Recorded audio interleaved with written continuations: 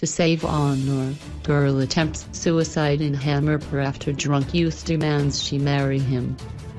The drunk youth had barged into the girl's house and demanded she marry him in front of her parents.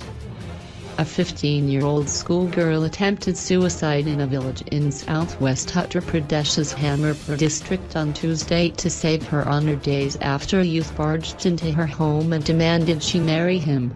The girl, a student of a private school in Hamirpur district's Sadar police circle, said the youth, identified as Bipin Prajapati, had passed lewd remarks at her on 2 previous occasions, but she ignored him.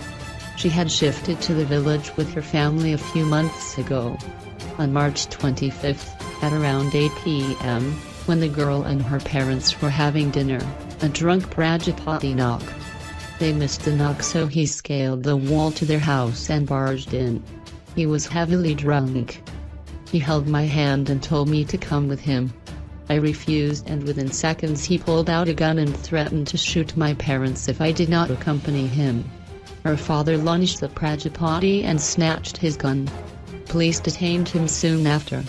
However, the following day, the girl's parents were called to Zilla Panchayat meet where, the girl claimed, the members misled my parents into a compromise, forcing them to not file a ladki-wala complaint and instead let police register a case for possession of a weapon.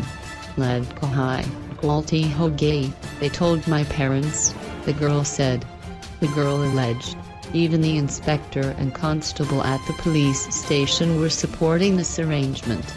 The boy was detained at the police station and he told my parent he will take revenge once he walks free.